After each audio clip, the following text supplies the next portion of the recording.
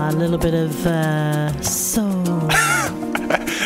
Did you put this on to make me feel a bit uncomfortable? What is song here? Hi, welcome to the studio, baby. Now I am joined. Sorry, Put those clothes back on. I'm joined in the studio by Peter Jones, who is an author, public speaker, and self-help guru.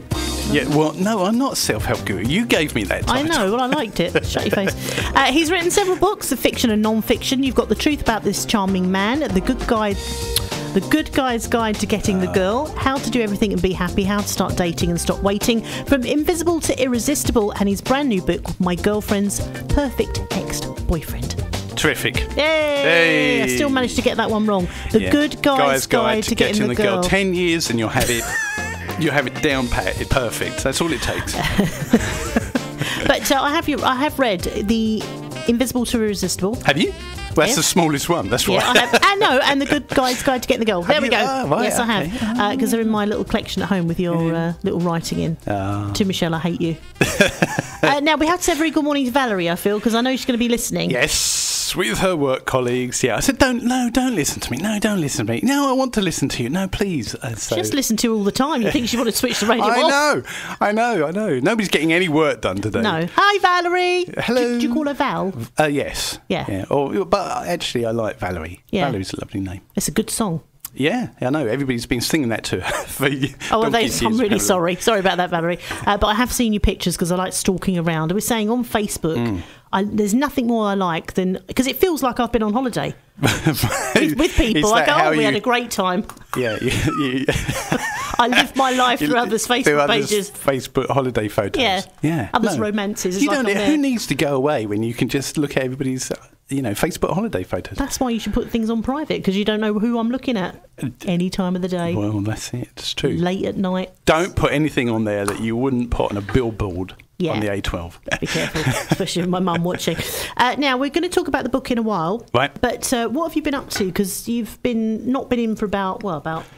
I think it's a year, but maybe it's a bit longer than that. About 4 years, I think. It's not 4 years. I think it's a year. Because you went on to other radio stations, I saw you. As I was stalking around Facebook. I don't know. I think I went on BBC Essex. I don't think I've been anywhere else. Was it with that? Was it him? I would say it was a phone-in. That was the last one I did. Yeah, I remember now. It was a phone-in on the morning show, and I was already with a list of things that I wanted to talk about. He wanted to know about online dating, and he phoned me up, and I had this list of things to cover. And we must have been talking for, almost 2 minutes, and that was it. And then it ended, and I immediately started getting messages and tweets from people saying, well, that wasn't very long, was it? No. It's not like here where we can have a little chat about Facebook. I mean, you just get, what's your name? I know. Peter Jones. And we've got Peter Jones on the line. He's an expert in dating, aren't you, Peter? Yes, I am. Well, it's been lovely talking to you. And now the news. And now the ads. Because they're paying our wages. Yeah, exactly. My heart is always here at Phoenix FM. Yeah. It's because I cut it out and put it in the box in the corner with my other guests. The self-help books, we were talking about dating. How did they, for people who don't know, how did those books come about? Gosh, well, it was a long time ago now, but around about 10 years ago, my wife Kate died. She passed away from a brain hemorrhage. And if anybody out there has had anybody, lost anybody, then they know what it's like. Your world is turned upside down. It makes you rethink an awful lot of stuff. She was dropping me off. I was flying out to Croatia to finish writing a novel that she'd started me writing a few years earlier. And she took me there, and I noticed her car was still parked as I walked into the terminal building. So I thought, that's a bit weird. So I turned around and went back to the car, and to me it looked like she'd fainted, but actually she'd just gone. It turned my life upside down, and it made me rethink an awful lot of stuff, and it made me think, I'm not a particularly happy person right now. There had been moments of happiness, most of them down to Kate, most of them in the previous 3 years, but I didn't want my life to be about moments of happiness. I wanted to be happy all of the time. So I set about using my problem-solving skills, because back then I used to work in banking and I was the sort of fix-it man. I came up with lots of different ideas and that sort of stuff, and eventually a colleague of mine said, you ought to write this in a book, and so I did. And so that was my first book, How to Do Everything and Be Happy. That led to me having a 3-book deal with Audible, the audiobook people. Yeah. And I didn't know what else to write about. But after some thought, I thought, well, actually, I do know a couple of other things. And one of them was I knew how to lose weight, how to control my weight. So I wrote How to Eat Loads and Stay Slim. That was it. That's the one I've not got here. It's not. Obviously. Yes. And also, I realised that I'd become... Well, I had to become, in order to, to meet somebody, I had to become a bit of an expert in online dating, and so I wrote from How to Start Dating and Stop Waiting as well.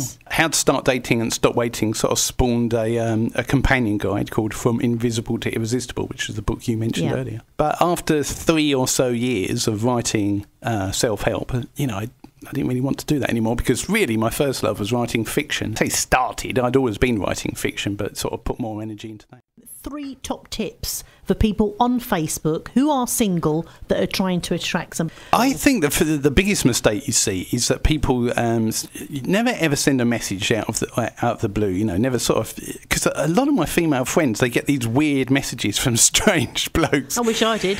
And most of those messages are from scammers anyway. They're not actually real people. But if you do that, if you just send a random message to somebody, they're never going to see it. So don't do that. I think so that's the first tip, and that one mainly goes to men, because I can't really imagine that women would try that approach. The second one is just to start sort of joining in conversations that person is already in. So if they're sort of talking about stuff, just sort of like join in, and when you've started to develop a little bit of rapport, when you started sort of knowing each other, then that's it. That's the third thing, is that send them a friend request. But as soon after that, bonus tip, as soon as you can, once you've sort of friended them on Facebook, don't get into a message backwards and forward exchange thing. As soon as you can, suggest meeting up for coffee. Yes.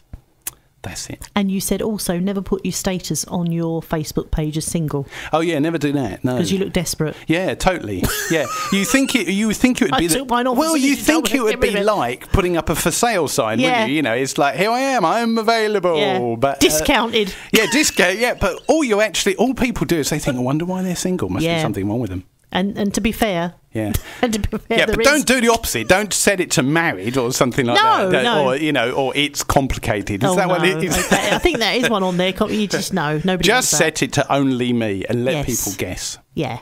Yeah.